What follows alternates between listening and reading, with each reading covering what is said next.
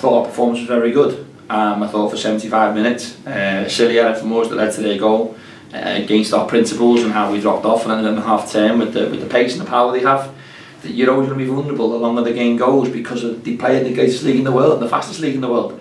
So you know the longer the game goes on, you know it's only going to be difficult. But I thought our ball manipulation, our rotation, I thought our youngsters, we had 4 or 5 academy players took the pitch tonight who were all teenagers and are learning the trade. So we were the younger team this evening. Take John Messina out of it, he was about 46.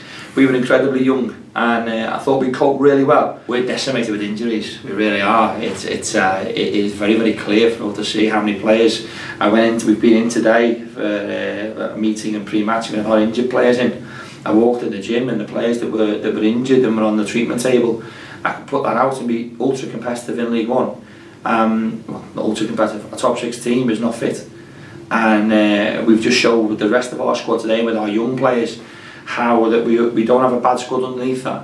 And I think we'll take tremendous. We were good at the weekend, 27, 28 shots to their 2, and we drew 1-1.